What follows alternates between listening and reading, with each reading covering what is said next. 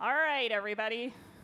Thank you all for coming. I know it's 5 o'clock. It's the last session of the day. I really appreciate you all being here. We're here to talk about citizen development and unleashing citizen developers effectively. My name's Karen Fidelic. I am a product manager in our Salesforce DX group. I work out of our Louisville, Colorado office.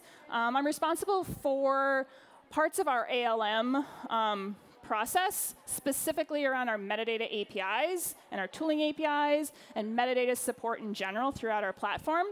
I'm here with Paul. I'm going to let him introduce himself. Hi, my name is Paul Dobra. I'm an associate functional consultant in London, actually.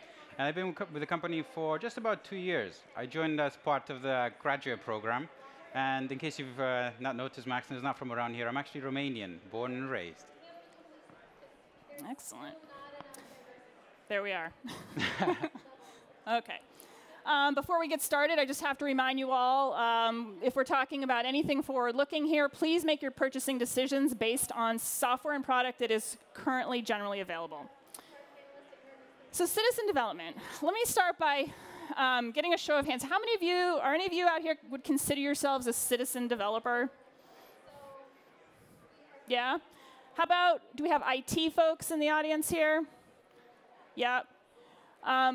Do we have people who aren't sure because we're not even sure what I mean when I'm talking about citizen development? And that's why we're here? Yeah.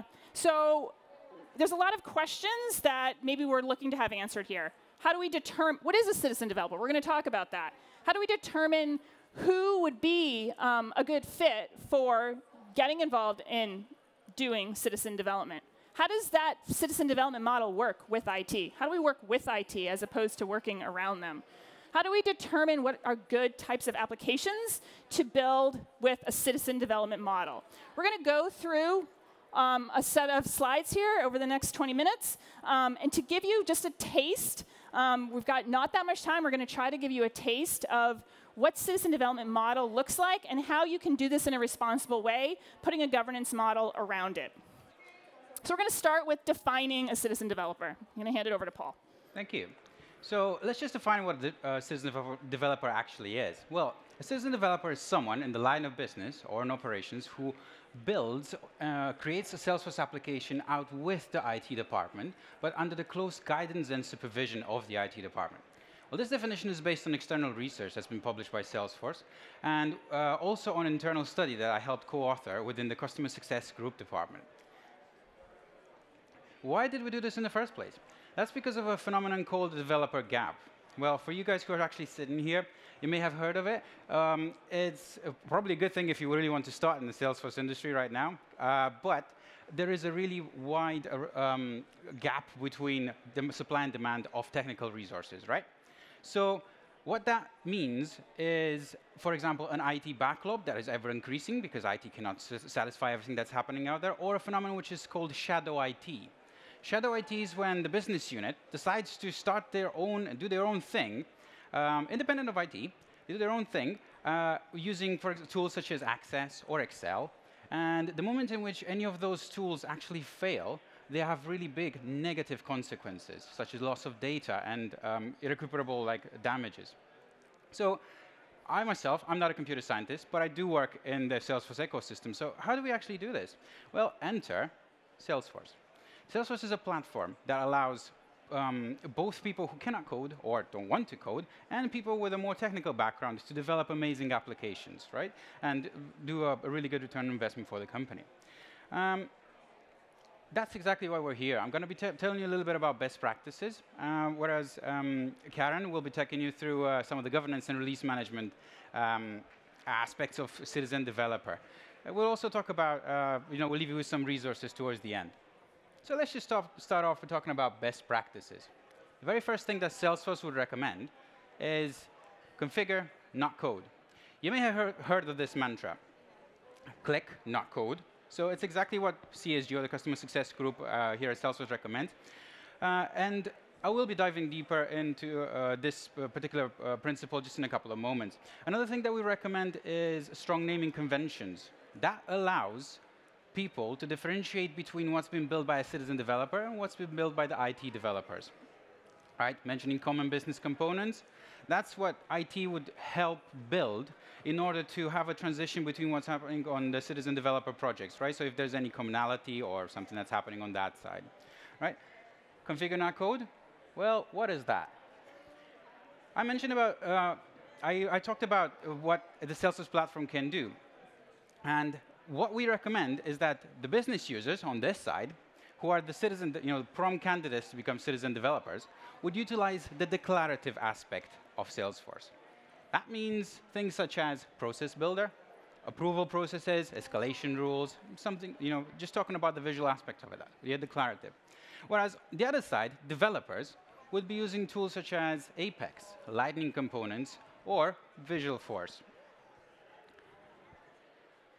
We talked about how.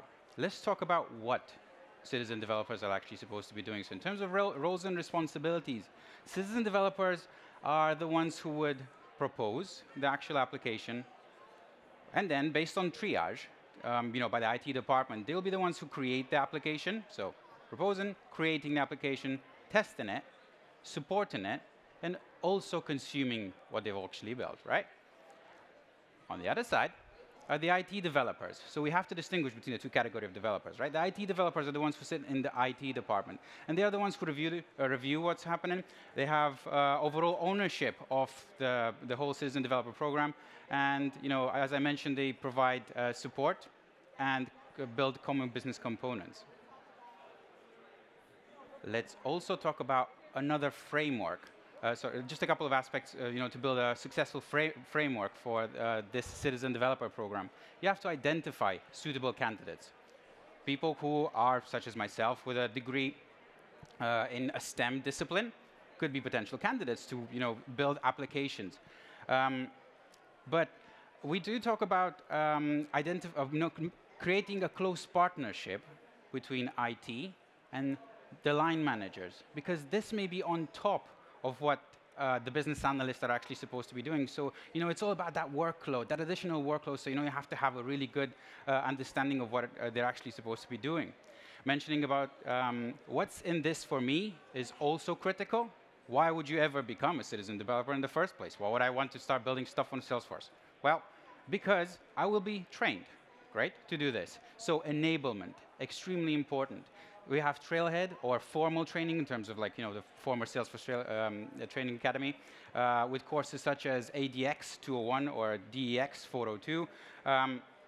They are there to support building a very successful framework on the citizen developer platform. And I mentioned technical support. So IT should be the ones who would buddy up or help the citizen developer, obviously, create this new functionality, and be there when there are obstacles that need to be succumbed. I'm going to, I only briefly touched on governance, but I'll just hand it to Karen right now to talk about release management that will cover the entire application lifecycle. Cool. Thank you. Thank you. All right, so let's get into some more governance principles specifically around release management. So probably one of the reasons why you're interested, or you're going to get interested in leveraging the power of citizen development as a model, is to increase your productivity and get more applications being built quickly because of those additional resources that you can take advantage of. With that, though, you want to make sure that we're doing that in a controlled and responsible way, and that we have some governance around this process, specifically around the release management process. ALM, or Application Lifecycle Management, has basically these phases when we talk about release management. You're going to have a development phase, you're going to have probably a couple of test phases, and you're finally going to have a release to production step. To put a good governance process around this, we need people, we need good tools and technology, and we need a strong process to support this in a strong way. The people that we're going to be talking about here specifically are the citizen developer and the IT resources. And what we're going to do is go through some different release management processes and flows and talk about how does IT and citizen developers work together to produce the most efficient productive environment where we can get applications built, but in a controlled and still agile way. Okay. At Salesforce, we talk about two models of development when we talk about ALM. We talk about a change set development model and a package development model. Change set development is basically where you're working in sandboxes, doing development, and you're moving changes, sets of changes, which we call change sets, between your various development and test and production environments. Package development is where you've got externalized and modularized source, which is installed as packages into your various development environments. We've got a line between these two here, but really, it is not a strong line. It is not really a one or the other in the case of choosing one of these development models. You can do a little bit of both, depending on kind of where you are in your adoption, where you are in the stages of your org's life cycle, your application's life cycle. So it's really not either or.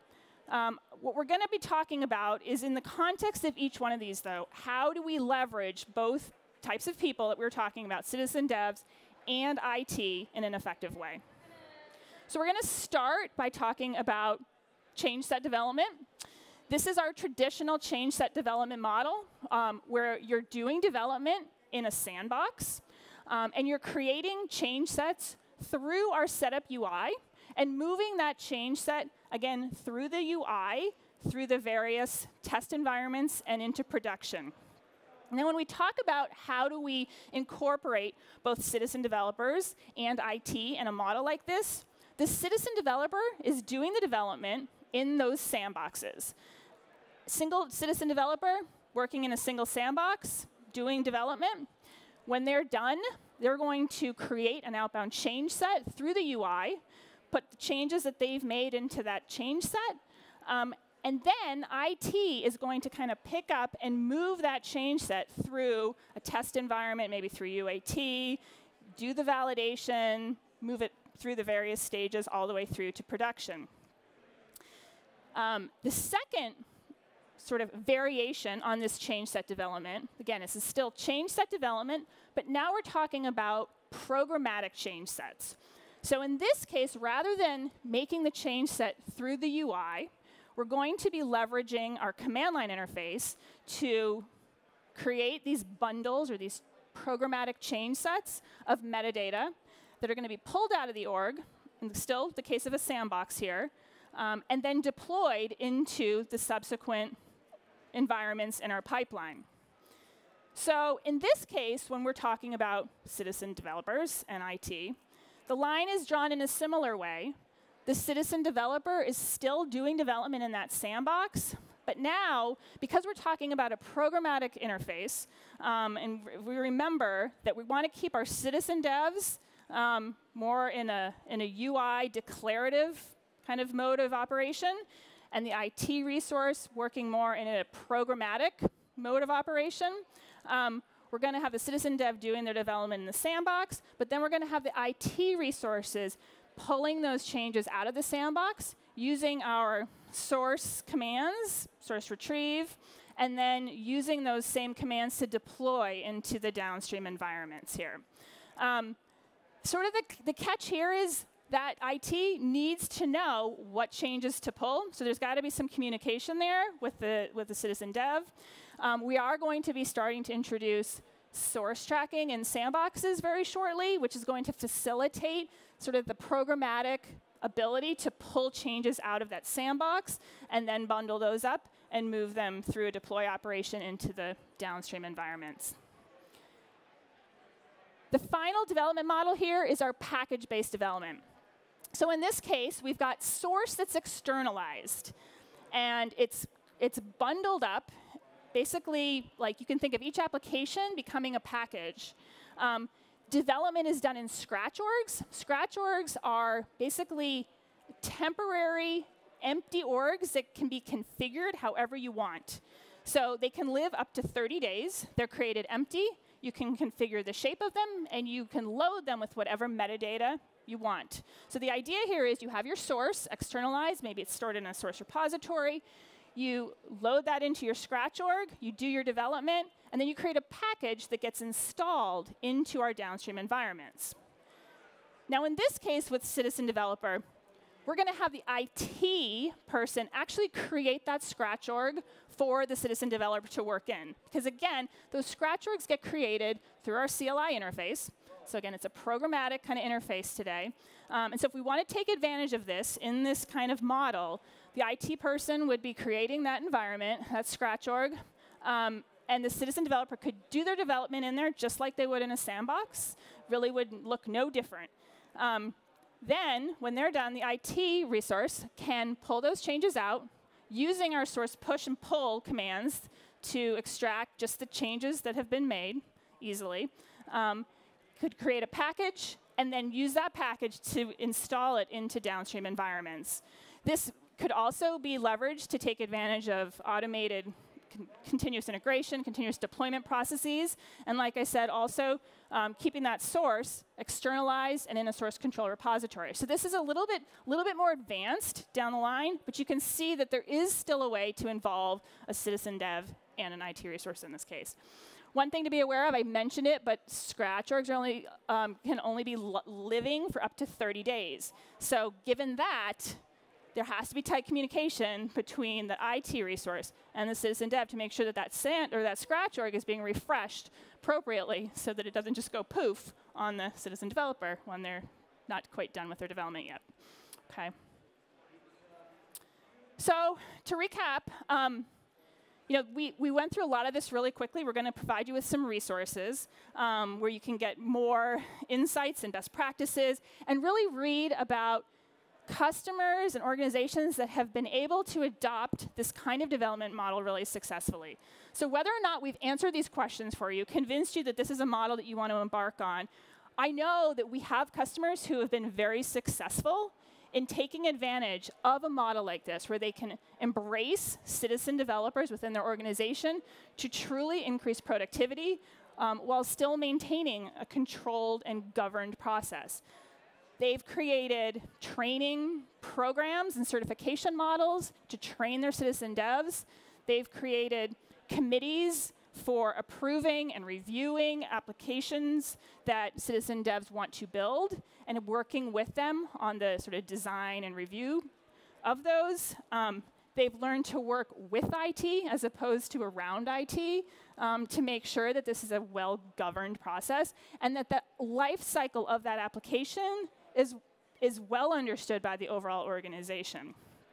So with that, if we look at the resources that we have available, these are all really interesting resources that we have that kind of go beyond our typical documentation and Trailhead modules. We'll get to those. But this first one here is a white paper that's specifically around empowering and embracing citizen development. The second one, this is a podcast series that we have, which is done by IT leaders in the industry. So from the IT perspective, we can look at some of the best practices and things that IT leaders are doing within their organizations. And then the final one here is a new website that we're working on building right now that's going to have a lot of resources around citizen development. So it's citizendevelopment.salesforce.com. You can go on there today and subscribe, and you'll be notified as new content is added.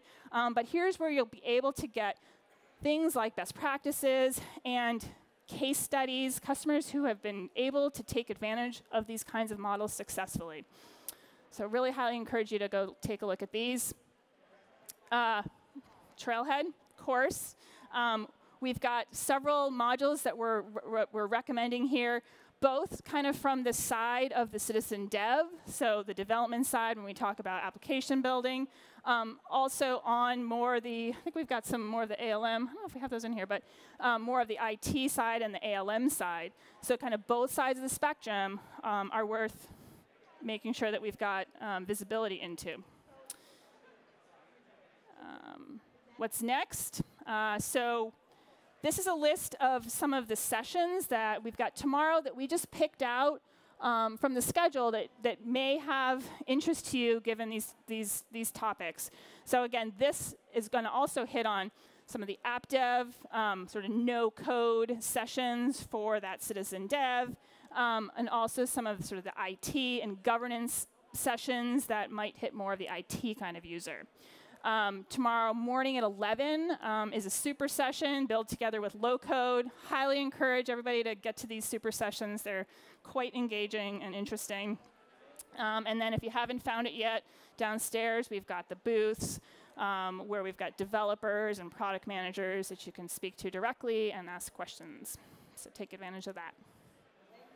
Cool. With that, again, I'd like to thank you all. I know it's late. Paul and I will be around here to answer questions if you have anything that hasn't been answered yet. Thank you. Thank you.